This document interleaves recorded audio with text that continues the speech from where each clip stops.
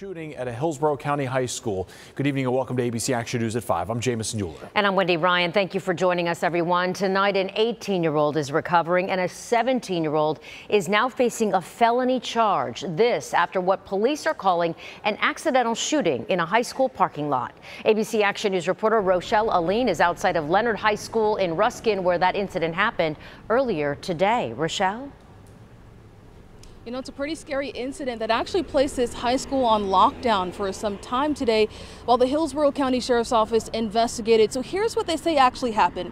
They say around 10:30 this morning, an 18-year-old who used to attend Lennard High School came here to visit a friend who's a current student. They say that student is 17 years old.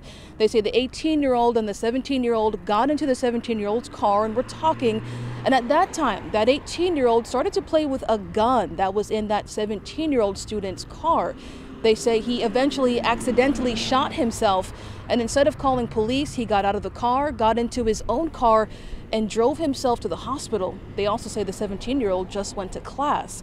When that 18-year-old actually got to the hospital and told them what had happened and where it happened, they actually called law enforcement, and that is what triggered that lockdown as the Hillsborough County Sheriff's Office investigated looking for that student and that gun. They were eventually able to find both. They say that 17-year-old is now facing a felony charge for having a gun on a school campus, but they also tell us that 18-year-old should be okay. He's expected to recover from that gunshot. Coming up on ABC Action News at 6 o'clock, we're digging deeper into the punishment that 17-year-old is now facing. For now, in Ruskin, Rochelle Aline, ABC Action News.